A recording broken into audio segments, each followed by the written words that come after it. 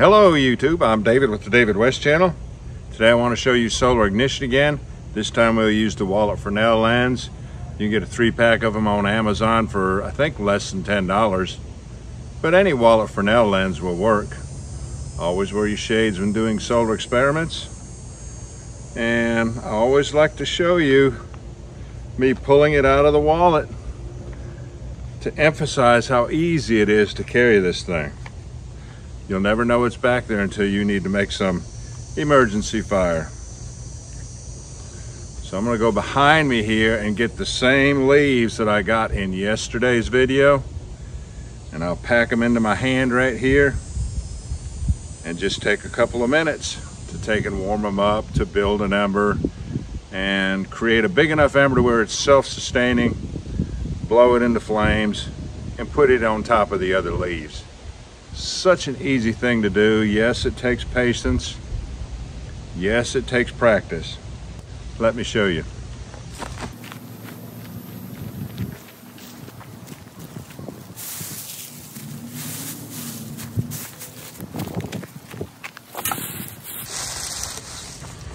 Now, when you pack this into your palm and you hold it just like this, you are not going to burn yourself because you are insulated from the heat, because you're creating your ember right down here in the center. So you'll have to get over your fear of fire. And it does need to be packed in there because the particles have to be close enough to where it can transfer that heat. Let's see what happens. You'll put these ridges towards the sun, and this is 10 o'clock sun. It's not the most powerful sun, but it'll work.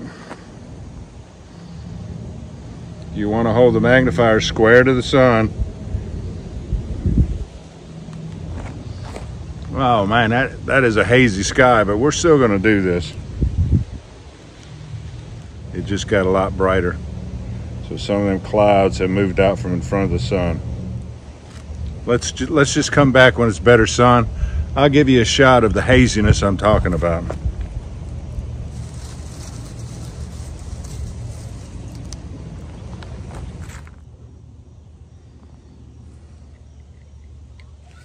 All right, it's close to 11 o'clock. Let's go ahead and give it a try.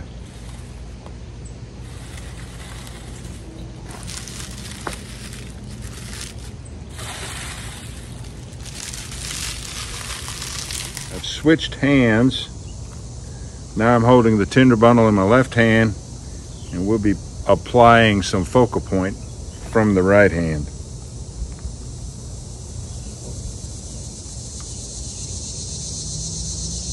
Be patient. Give it at least 2 minutes to build up a depth of ember. You have to have a depth of ember for this to work.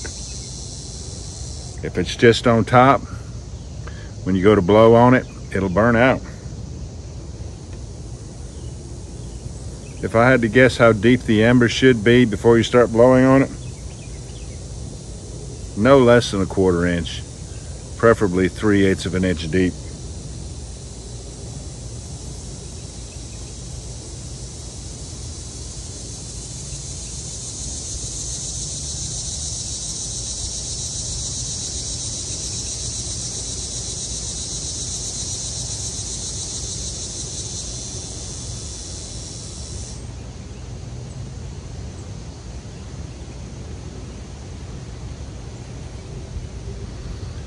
Like I said, wear your shades.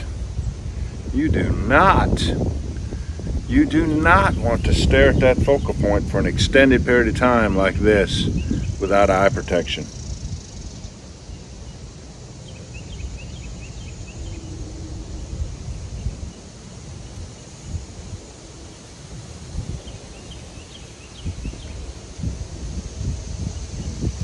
And I'm still having issues with clouds in and out from in front of the sun. But we got it on the go. I mean, I don't care if I have to stand here 4 minutes.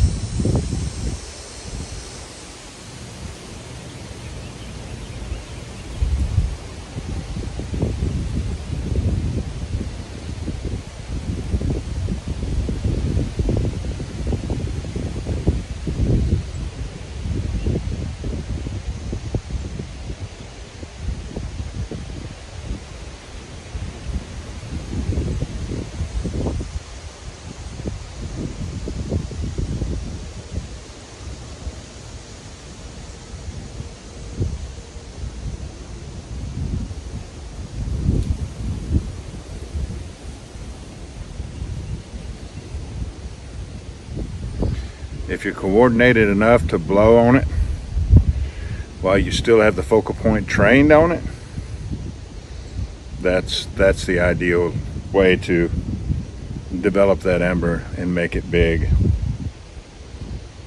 The wind is helping us out a lot.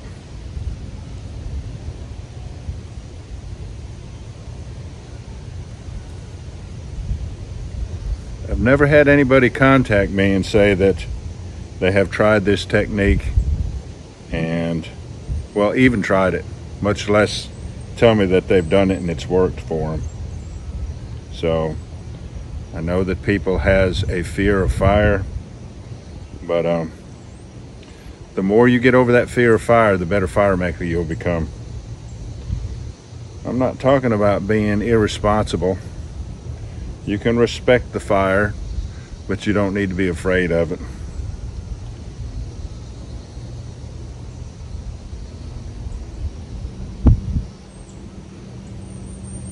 Yeah, I've got some very weak sun. So I'm hoping that I have driven that ember deep enough to where it'll be able to respond and grow when I blow on it.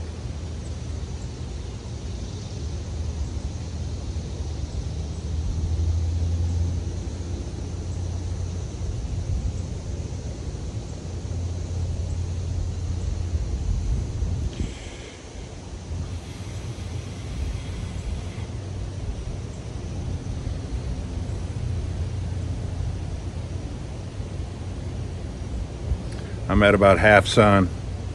Let's keep trying. This is part of the enjoyment, the challenge of it.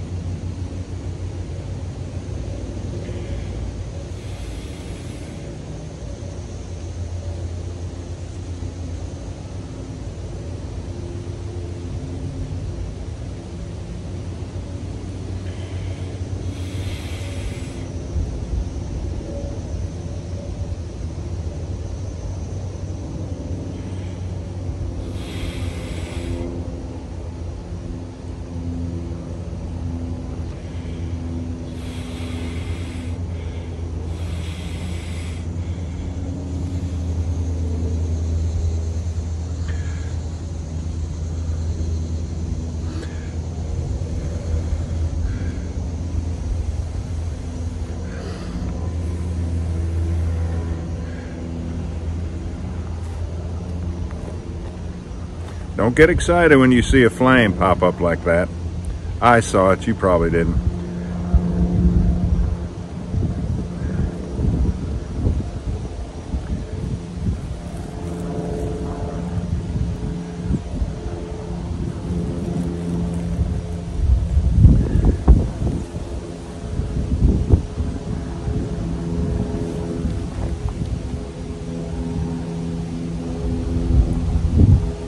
Alright y'all, do me a favor. Before you leave my channel, please subscribe, hit the notification bell, and in that drop down list, select all. And do give the video a like. I appreciate you joining me on this one. We'll catch you on the next one.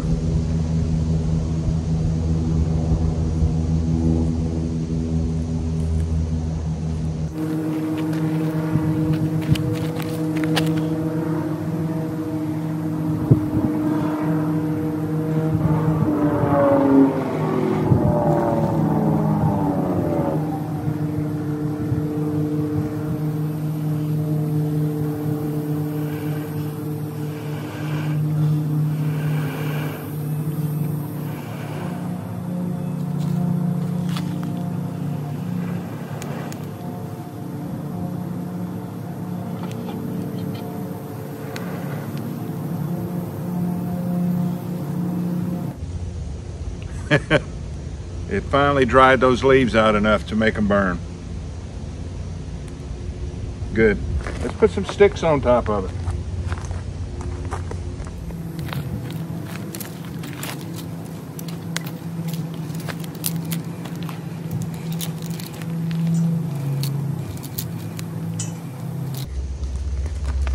And might as well turn it towards the wind.